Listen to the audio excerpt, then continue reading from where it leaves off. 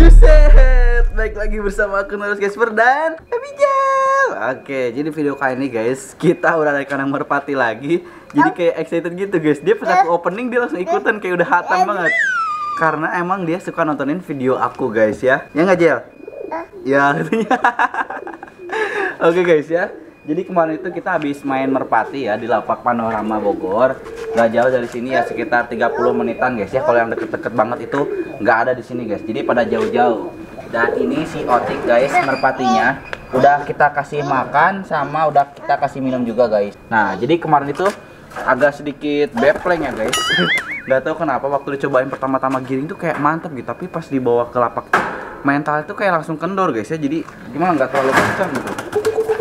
Nah, karena juga masih giring guys, apalagi kemarin di lapak kalian bisa lihat sendiri ya, giringnya tuh jadi kayak makin keket guys, kayak ada temennya gitu.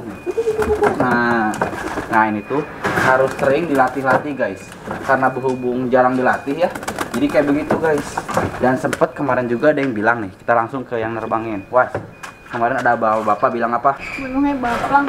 Burungnya baplang, pasti ngomong gitu dah. Burungnya ini apa, pelan amat. Nah, gitu. Katanya gitu guys, burungnya pelan amat, kata yang nerbangin juga guys. Nah, ini masalahnya bukan pelan atau gimana ya, kalau dibilang pelan, iya emang pelan pada saat kemarin itu.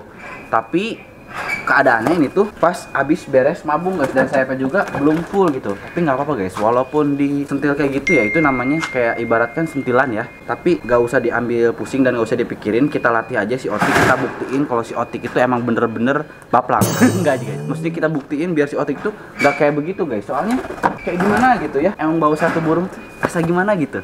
Makanya kemarin juga aku berharap, oh andaikan ada si Omen guys ya, si Omen pasti jilprak jeder gitu, mantep cuy. Nah ini sekarang mau kita latih-latih lagi guys ya. Berhubung tadi juga udah dijemur, udah dikasih makan, udah dikasih minum, berarti ini sekarang sebenarnya karena udah giringnya ya, tinggal mainin doang. Nih ini kan giringnya udah beberapa hari ya, udah 3 harian. Sekarang kita bakal cobain tes si Otik ini guys. Yuk kita tes guys. Nah guys, sekarang kita bakal cobain, berhubung udah sampai ke sana, kita buktiin ya biar si Otik itu kita tes terus guys, biar makin jos, markojos dan makin aduhai mantap cuy. Yo. Nah, nih. Wih. Wah. Bukan? Udah mulai guys, kalau di rumah tuh kayak begitu, tapi nggak tahu kenapa kalau di lapak malahan kayak baplang gitu cuy. Ini makanya kita tes lagi ya. Coba kemarin tuh kalau di lapak kayak begini guys. Soalnya kemarin pas di lapak juga ya, dia terbangnya lumayan ada ngisi guys. Ada beberapa kali pas dicobain terbang itu kayak ada lah gitu tabrakannya. Nah ini juga giringnya juga lebih mantap daripada yang kemarin. Aturan dibawa ke lapak kayak itu sekarang guys. Cuma sekarang aku ada kegiatan jadi aku nggak bisa ke lapak. Oke, lanjut aja kita cobain apakah masih sama kayak tadi apa beda guys. Kita let's go guys. Wow, kan mulai ngisi lagi tenaganya cuy. Kemarin disepelein, sekarang Otik berulah lagi guys, jadi makin enak ya, makin kelihatan gitu tabrakannya guys. Sebenarnya guys, silakan kalian tulis kolom komentar dan kasih tahu aku ngelatih burung tuh gimana ya guys. Kalau di lapak itu kan sama aja ya guys, kayak di sini terbangin ke sana, terbangin lagi ke sini. Di lapak pun kayak begitu guys, cuman bedanya kalau di lapak itu kan mungkin tahu tiang guys, kalau makin lama makin jauh. Tapi kalau di rumah itu nggak tahu tiang guys. Enaknya di lapak apa di sini guys, soalnya aku berpikir kayak sama aja gitu. Kalau buat ngelatih deket ngelap-lap gitu kayak sama aja guys. Menurut kalian gimana guys? Silahkan tulis di kolom komentar ya. Ini aku bakal cobain lagi guys. Si Otik makin the best makin lama. Soalnya ini nggak ada mejanya guys. Lebih enak tuh pakai meja kayak kemarin guys. Pakai meja tuh enak banget sumpah. Otik. Mantap ya Zhel ya. Ngegeber bareng Zhel cuy. Nah, Oke guys, nih kita coba lagi ya. Kalau sambil ngegendong susah. Kalau di sana juga sambil teriak-teriak sebenarnya malu. Tar lo, ya nggak bisa tuh. Marah. Otik. Kadang nyapa, kadang enggak karena apa? Mau sayang-sayang ya. Nih. Dah. Nih kita terbangin lagi cuy. Nih. Kaget. Let's do it guys. Siap-siap Otik bakalan mengudara terus guys. Otik.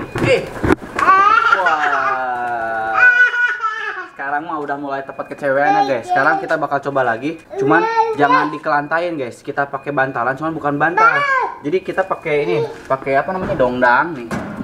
Terus dialasin pakai buat apa namanya, buat nee lah guys ya, ibaratnya mah ya. Kita bawa dulu ininya guys, biar dia itu tahu sama bantalannya guys. Nanti kalau kapan-kapan dibawa ke lapak lagi cuy. Nah, kita sini. Aduh. Nah, udah mantap nih. Kita coba lagi pakai ini guys. Nah, otik. Nih ke bantal nih, set. Nah, kayak gitu guys aturan ya.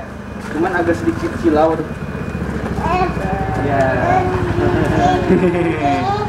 Ini kita main merpatinya ngalangin jalan guys. Bikin situ ya, aturan bikin kayak bendera gitu guys, lurus ya dari sini ngiketnya. Cuman kalau kesini ngikatnya aku nggak tahu kemana, jadi kayak biar loncat gitu guys, biar loncatin tali. Nantilah kapan-kapan, tapi nggak janji lagi ya, males janji mulu guys. Otik, asik. Oh di sini berani teriak guys, terus saya nggak berani. Mulai lost door coy. Tuh nggak tahu kenapa si Otik tuh makanin batu mulu tuh, nyari batu. Jadi kayak kecewaannya tuh kayak kurang guys. Emang karena jarang diumbar guys, jadi emang kurang kenyang sama batu. Ya, enjel lagi. Otik. Emang seharusnya sih diumbar guys ya. Ini tuh emang jarang banget diumbar. Kalau diumbar juga paling sama aku dimasukin lagi ke kandang guys pas ketangkep ya.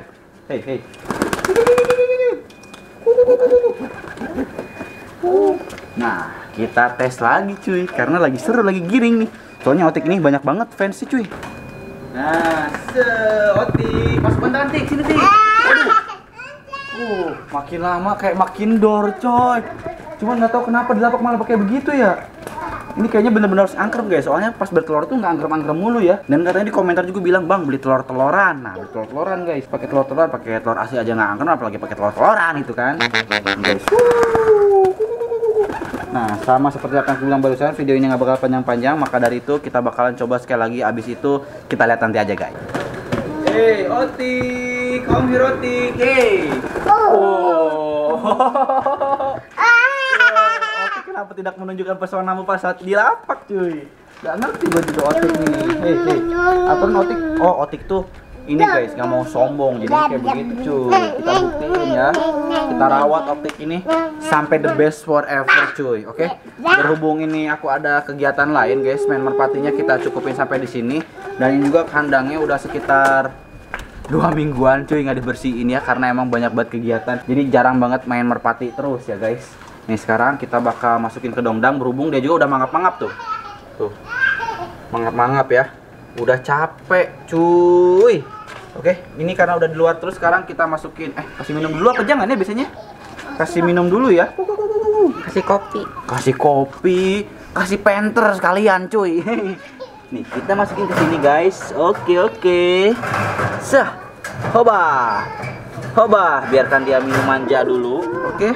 Ini kita rapihin lagi guys, karena ini tengah jalan tuh mengganggu pemandangan dan menghalangi jalan. Oke. Selesai. Oke, see you next video, enjoy. Bye.